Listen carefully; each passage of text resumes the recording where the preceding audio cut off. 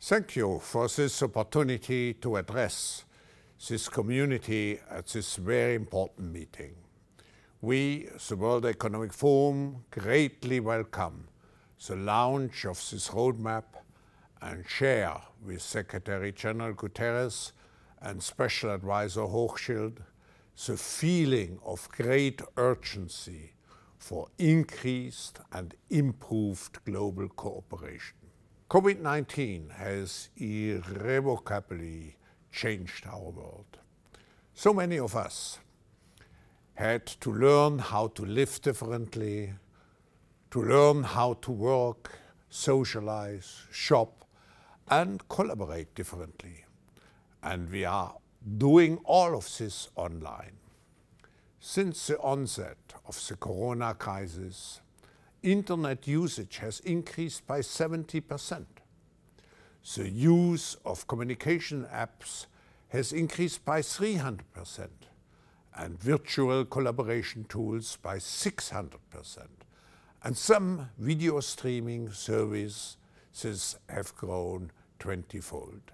This is only true for those who are connected to the Internet. However, today, 30 years after the invention of the World Wide Web by Sir Tim Berners-Lee, this stands at just 53% of the world's population. Many individuals and populations in emerging economies around the world are now facing the impact of COVID-19 without the benefit of the connectivity that all of us take so much for granted. Of the 25 least connected countries in the world, 21 are in Africa. And the gap between those who are connected and those who are not is so dramatically felt today. The World Economic Forum developed a joint action plan together with the ITU, the World Bank, GSMA, and our industry partners. It highlights key immediate actions for private-public collaboration to ensure that digital connectivity is available and expanded to those who need it most.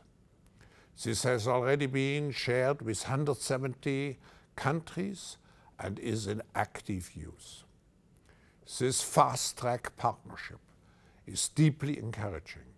A number of our partners have highlighted that we have made more progress in the last 4 months than in the last 10 years. Technology has been a critical weapon also in our fight against COVID. In April, the World Economic Forum established the COVID Digital Response Network, which has already compiled a compendium of over 90 lighthouse examples of how technology can be used to respond to the COVID crisis. In the Great Reset process, the Forum is undertaking to shape the post-corona era. We have to pay also special attention to the SMEs. Small businesses, which make up 40 to 90% of GDP in economies around the world, are facing today a struggle for survival. The ability for small businesses to have access not just to affordable quality connectivity, but to common digital services such as digital identity, security, and digital financial tools, which will be critical to their success. The ability of this community of small and medium-sized businesses to secure their livelihoods will have a tremendous impact on social resilience and cohesion in every country. As we advance our collaboration and establish our shared global priorities and roadmaps, I offer you 5 thoughts to guide our collective efforts.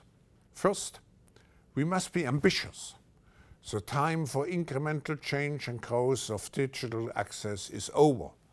We must highlight the critical nature of this challenge as foundational to so many others.